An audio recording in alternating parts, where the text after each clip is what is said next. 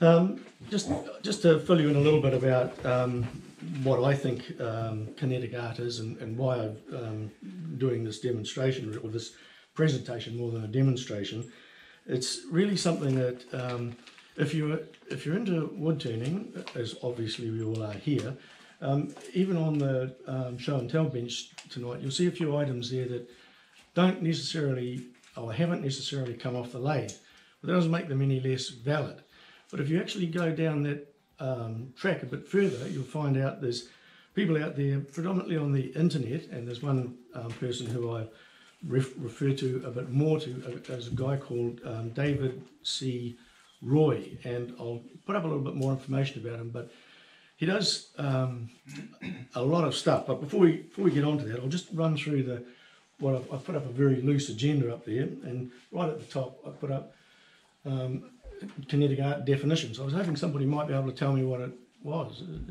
No? Okay, well, it's really items that basically, kinetic art really is woodwork creations that have arguably some form or some sort of function. They usually have some sort of form as well. It's a bit arguable about that sometimes, but they impart a level of interest and enjoyment by being able to move in particular ways. So it's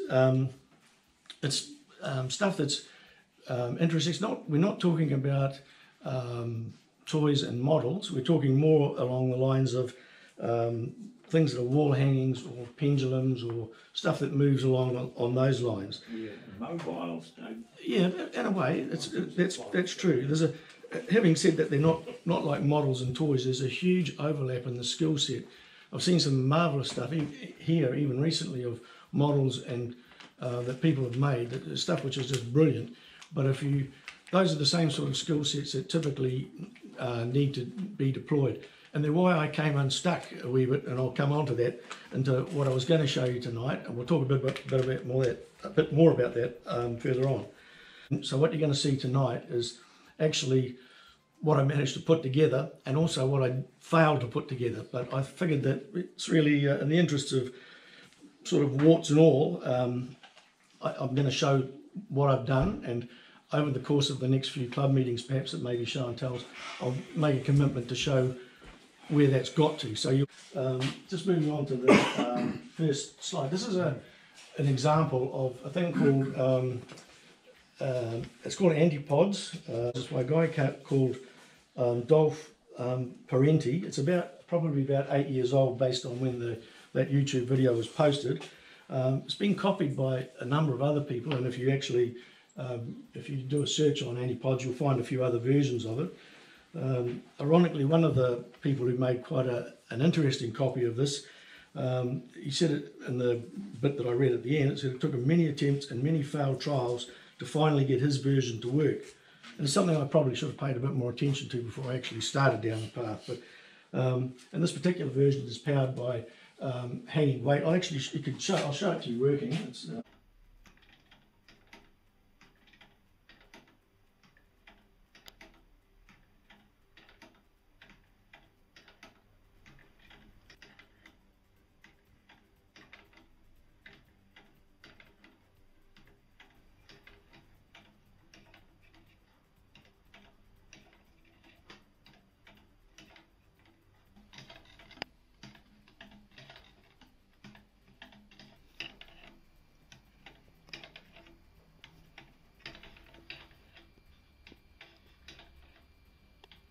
got some interesting form in it, and it's actually quite it's quite a nifty design, but it's probably one of the most simple ones I've seen, and yet I'm still struggling at the moment to actually make it work the way it's supposed to. There's a few different versions of a similar thing on there. I mentioned earlier that there was a guy by the name of David C. Roy, and later on, near the end of the presentation, I've included a video clip of work that he's done, and to me that's what actually set me down this road to start with. I saw that and thought, wow, if you can make something like that, you'd be doing pretty well. And he sells these items internationally for thousands of dollars, and works in partnership with his wife, who's also an artist. A lot of the stuff he has he runs by hanging weights, therefore gravity, I suppose you'd say. But in particular, what really got my interest up again was this idea of these, what they call constant torsion springs and escapements. And I'll talk a bit about that further on in the presentation. But so this is where a lot of people tend to have their shutters come down a little bit. This is because what I'm talking about here is 3D computer design, and people think, wow, this is tough stuff, and it's tricky stuff, and it's boring stuff, and if I'm too old to be interested in all this and all the rest of it. But actually, there's a program which I use called SketchUp Make, and admittedly I've probably used it for 10, 15 years, but it's actually really rather easy to learn how to use it. So I've just made a couple of comments there. It's not everybody's cup of tea, but it doesn't need to be expensive to try it out. Biggest cost you'll find in anything like computer-aided design or these sorts of packages is the overhead and learning how to use it. And but it does allow you to, at no cost, I suppose, other than the time that you put these models together, to easily change any layout that you want, to scale things, to put in precise measurements. Ultimately, you're looking to print out something that you can apply to timber or wood and cut out and make patterns or whatever. But the other thing that you don't, well, I never appreciated it at the beginning when I was using this program, is that you can actually produce some brilliant organic shapes as well, some curves, Bezier curves, spline B curves, and all this sort of stuff. It sounds a bit highfalutin when you talk about it, but it's actually bulk simple. I mean, on the screen you can literally go, okay, I want to go from here, say at the mouth of the bowl, down to the side, I want to go down roughly like that, put in a few dots. Don't like it, and you just move the dots, and it curves it in an organic way. It's not a like a line, a fixed line drawing, and you can then print that out, you can cut it out, you've got a template which you can actually hold against the anything that you're turning on the lathe at any time. I found it really helpful when I was, at one time I was making it was a Japanese doll that I'd made, that's right, and I had to make the sphere for the head, and what you can do there is you can actually print the sphere whatever size you want and put little, maybe 5-10 millimeter apart lines there, and then with just using your calipers, you measure straight off that, you can hold it up against the curve and you'll get basically the shape you want, then you just finish it off by eye, obviously. But those are some of the things that you can do it. You can do all this by hand. There's no denying that, but it's fun doing it. I find it's fun doing it with these sort of packages as well. There's the other thing you can get with them is, especially with SketchUp, is these things called plugins. So if you want, for example, if you want to draw something that's got fillets or coves, or there's a little tool that you can just download, cost anything, plug it in there, and then have it run on that as well. So this one here is a 30-string acoustic harp, which I made for my youngest daughter. I was able to use the, even though that's a lot bigger than an A4 page, I was able to stick the pages together and make the plans necessary. Now the bones of the harp are made from teak, which was on a metal imported steel sample. It was the pallets that went around it, but it was quite good teak, so I managed to get that. The sound box, which you can only just see the edge of, that works around there, is rosewood, and the sound board is spruce. The second one decided that she wanted a clock. Well, actually, how the conversation started, she rang me one day and said, "Oh, I want to commission you, Dad, to make me something to go on the wall in the lounge." And I thought, wow, that's pretty cool. She's trusting her father to actually make a piece of artwork for her to go on the wall. I said, she said, well, it has to be a particular size, and she gave me some dimensions. I thought, I can work with that. And it has to be a clock, and it has to look like this clock, and then she sent me a plan. So it wasn't really any trust at all. But that's it's actually quite a big clock, and it's got one of the larger movements in it, and quite big hands on it. But it's made of black mari on all the discs. The spokes are all Remu dowels, which were, I'm going to say handmade, but I made a little jig with the router to feed them through with the drill and worked them that way. But it was quite fiddly doing it, but that worked out quite well. But again, all the placement of the dots was done basically on a drawing package and then laid out. If I didn't like it, just moved them. It was simple as that. the next one then is, this is traditional German nutcracker, and I've actually made a few of these over the years. This one was made for a family member, and it had to be slightly bigger than the other family members' one, so it was, but it's just a matter of scaling it up. And again, I think it's mostly macrocarpa painted, but it's blackwood on the disc on the base, which was a failed bowl, but I was able to use that as the base for it. What else? I'll talk a bit later on about it. Something else you can do when we get to talk about a little bit about printers and things that you may or may not realise you can do with a standard bulk simple home printer, and that's to do with the painting, but we'll talk about that a bit further on. The next one was a lot of fun making. This is this little guy is supposed to be, I don't know, older people might recognise him as Gyro Gearloose's helper. Yeah, and that was when I was at the North Shore wood turning group. There was a competition to make lamps, and it's basically just, there was a lot of that's all Pohutukawa, the darker timber. I think the shoes and the hands are lime wood. I can't remember what the base was made out of. Again, it was my life was made a lot simpler by having the fact that you know, you could actually draw it up and turn it up, and I mean the wiring actually goes up through that centre stalk, so you have to be a little bit careful about how you did all that sort of stuff. Okay, I'm going to make claim to something here, which is make claim to having made a grand piano, but it was only 6 inches tall, and it was for another relative who makes dolls' houses, and that was actually a lot of fun. But again, using things other than timber, the keyboard is just printed, you know, printed on glossy card and glued to it. But it was a lot of fun making that.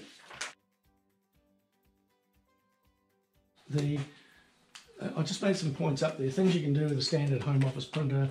Obviously, you can print out patterns, printing out full-size plans. There's a guy called Matthias Vandal, who is he has a really big YouTube presence, and he's worth following because he produces some amazing videos and all sorts of things. But he also produces a piece of software which you can, I think, cost $20 if you want any advertising removed from it. But it means you can actually print anything, any size, and it'll just continue to print out A4 pages however you want them.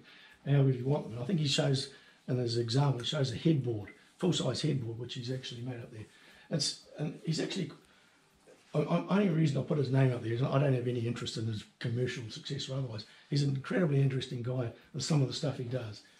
Well, of course, the other thing that you can do with your standard printer is, and you can do this with text as well if you do it in reverse. You can actually print out on paper and using something like either Liquitex or Aquatex, paint it on, put the paper print side down.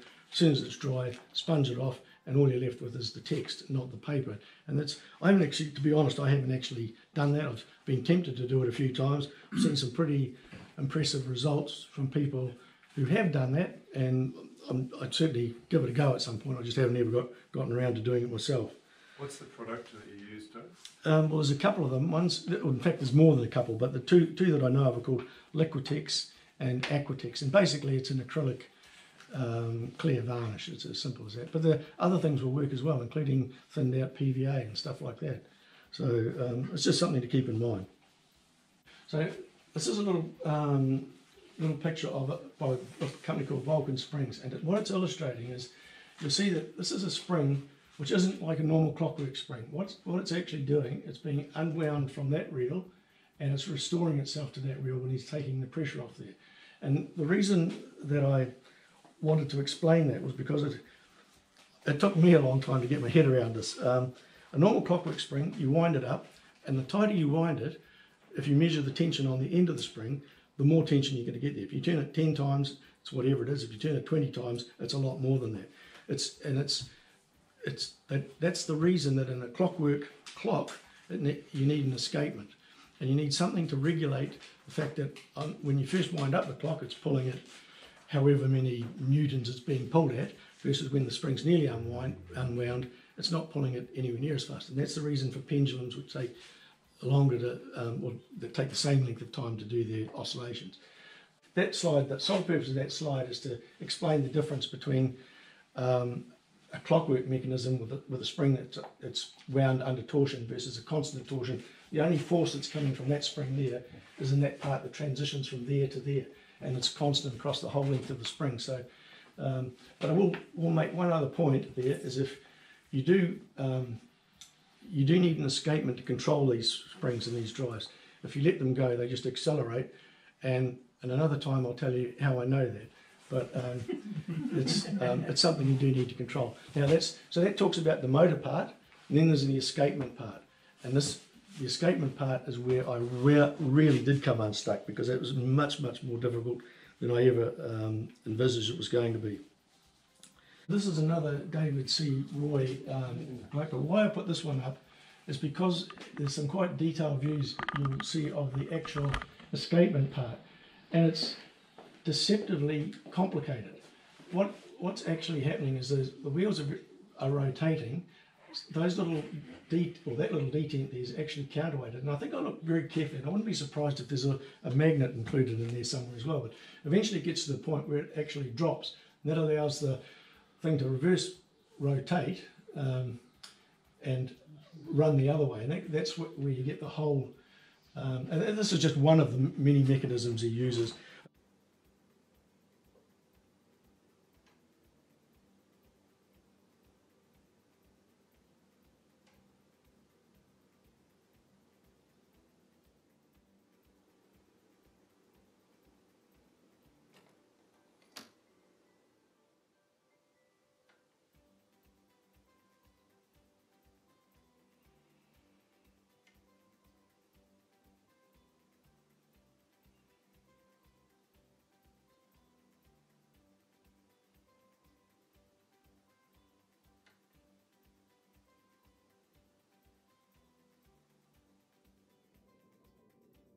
All of my sculptures need to be wound. To wind Monarch, you hold the back wheel and then rotate the front wheel clockwise for 22 turns. Let it come to rest and release the back wheel. It should run continuously for 7 to 8 hours.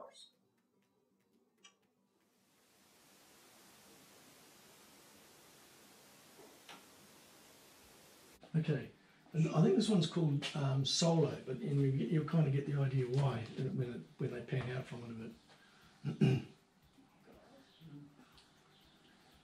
Here's his constant torsion spring set down here, and he's geared it up with that loop there.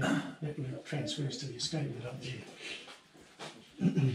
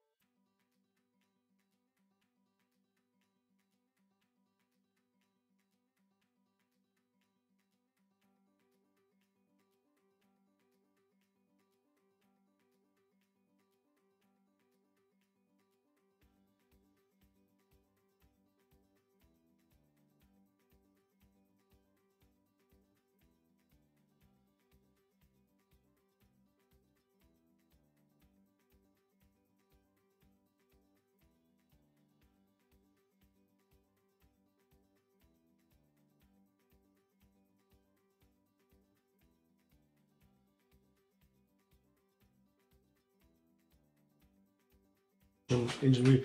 I've actually got a shaft which is can't even see without my glasses.